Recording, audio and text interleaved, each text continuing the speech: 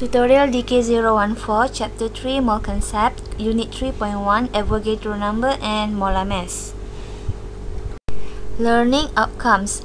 First, define mole in terms of mass of carbon-12 and Avogadro's constant Na.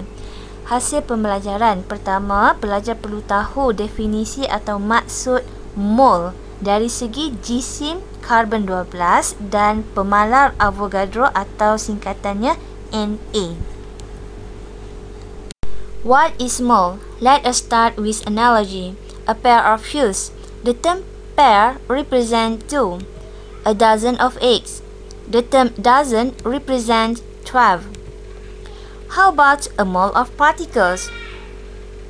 In chemistry, mole is the unit used to represent the great number of particles such as atoms, molecules or ions.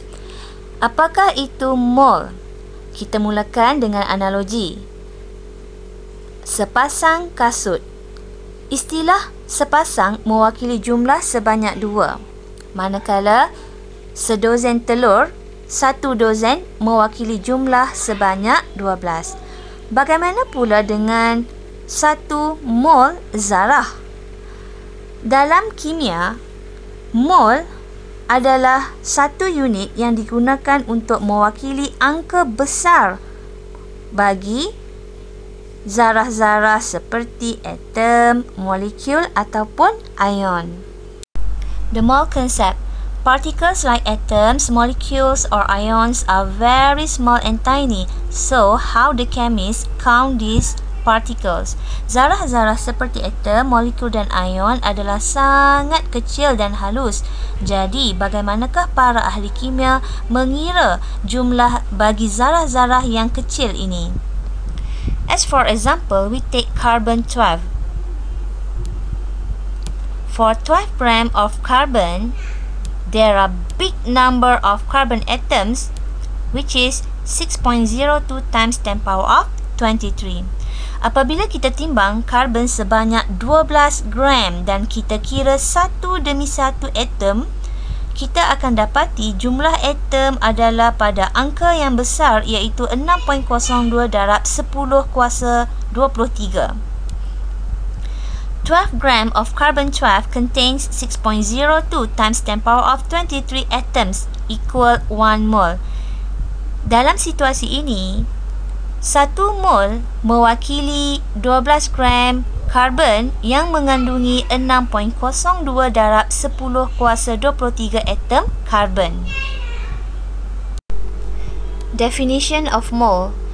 Generally, mole is amount of substances that contains the same number of particles like atoms, molecules, formula units or ions as there are atoms in exactly in 12 gram of carbon-12.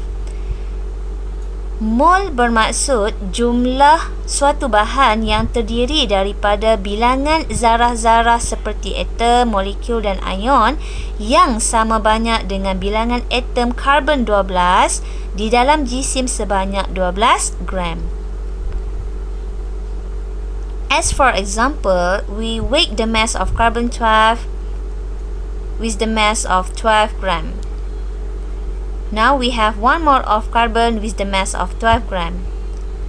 12 gram or 1 mole of carbon consists of 6.02 times 10 power of 23 carbon atoms. Kesimpulannya, 1 mole terdiri daripada 6.02 darab 10 kuasa 23 zarah-zarah. 6.02 times 10 power of 23 particles known as Avogadro's number, dan angka ini dikenali sebagai nombor Avogadro atau singkatannya Na.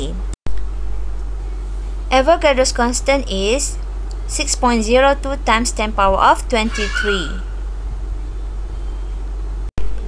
In Avogadro's constant, 1 mole contains 6.02 times 10 power of 23 particles.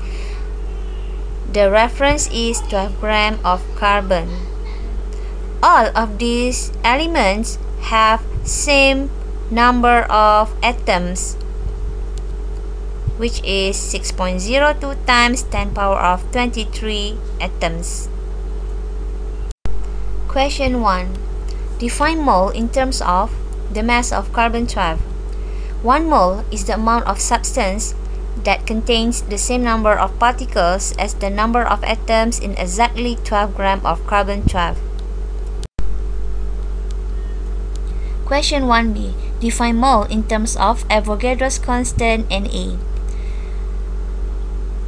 1 mole is the amount of substance that contains Avogadro's constant of particles, and the number is 6.02 times 10 power of 23. End of slides. Thank you.